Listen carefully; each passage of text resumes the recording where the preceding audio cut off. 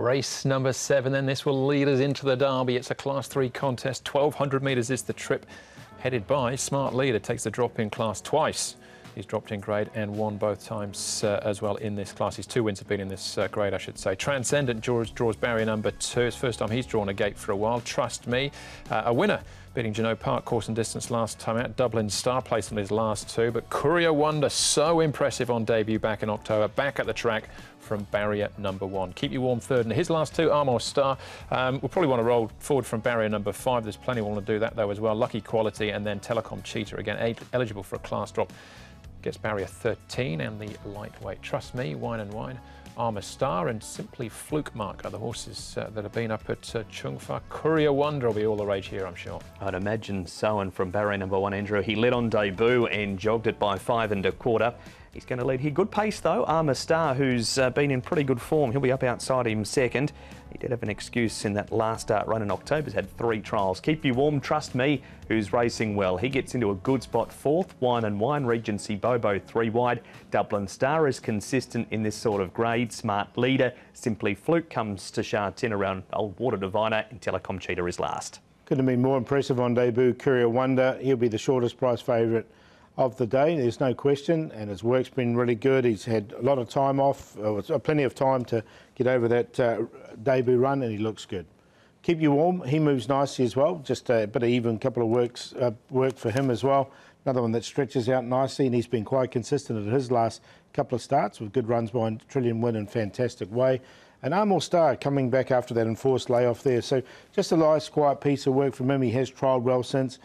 Did go well fresh up in his first campaign and win second up, so he looks good as well. All right, we'll have a look at that trial in a moment as well. We'll start off though with Trust Me, the winning form here. Mark course and distance, did this from barrier 14 as well, so there's a bit in it, beating Genoa Park. He was never on the track either, and Dennis Ship's got him going really well, this horse. He's had 8 starts this season, 1 win, 4 placings and a 4th. He's run past Kaishin Dragon there. I'm a single man's running on. He's in an earlier race. Left him out, Paul, despite the fact he's got a much better draw, and as good as he was here, the £9 was the key to leaving him out of the selections. Yeah, look, this was his first time up in Trip 2, well, winning at 1,200 metres. All his wins had been down the straight 1,000. He was sort of known as a speed horse. OK, Dublin Star brings solid form into this as well. Second, Keep You Warm has been very consistent as well, Paul. And Wine, what about him? Just 2 runs for him so far? Yeah, look, I haven't got Wine in him. I think he needs to improve. I have definitely got Dublin Star in, though, because this horse is quite consistent. He was a bit of a barrier rogue when he first started off down the straight 1,000, but he's learnt and everything seems to be going well for him, and barrier number 6 looks ideal. I think he maps very well, so he's in for sure at Dublin Star. Yeah, echo everything you, Paul, says about Dublin Star, and he was never going to beat the winner and was hard-ridden, but that was fantastic way that beat him by a length. He's 2 for 2 and will be super short later in the program. Yeah, we'll talk about him in race number 9. That's a fantastic race, stablemate of Courier Wonder. So let's hear from his jockey. That's Joe Moreira. Joe, Courier Wonder, that was a pretty special debut win from him, wasn't it? Yeah, very impressive. Not just special, but very impressive as well. He bolted, he won very easy, and I think even if he's up in class now, he just needs to repeat what he's done first day. So it is such an exciting horse to be dealing with. John Size has spoken in the press since then about how he made the decision to back off him after that run in October. We obviously haven't seen him at the races since then. You've ridden him in 3 of his trials leading into this race. How do you feel he's come back? I think he's coming back as good as anybody else would wish, except the opponents. What John done to him to just put him away and give him some extra time was such a John Size's style, Size thinks. And I think that is a great benefit to the horse himself. He has improved, no doubts about it. He's got better idea of what his job is. And he's been doing extremely well on his track work and also on his trials. So I myself, I couldn't be any happier than way how he's going, and I'm quite confident about him. Lots of confidence you expect there from Joe. Nice to see Alan Astaire-Aitken at track work as well, Mark. What do you think about Courier Wonder, though?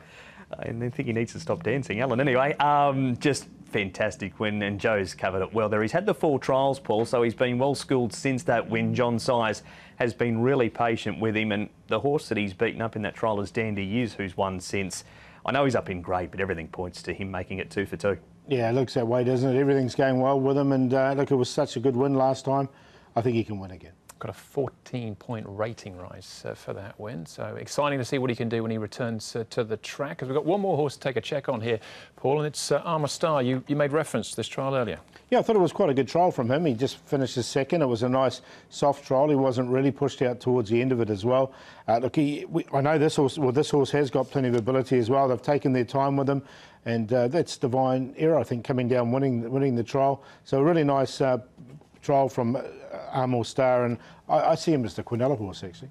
He's had 3 trials. He's back from an enforced break as Armour Star, and that is quite often the time to get those horses. Didn't have him in, but he was in good form before that race last time. All right, if he's the Quinella horse, Paul, he's nearly 100 to 1, but the market might be slightly skewed at this stage. Just ever so slightly, right, with Curia Wonder, but he's on top, Curia Wonder, to beat Armour Star. See that as the Quinella.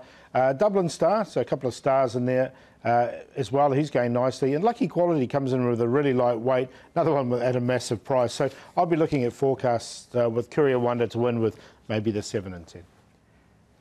It's got to be Curia Wonder. That win was so easy. 5 1/4 lengths, jogged it. Joe nearly hurt his neck looking around to see where the opposition were.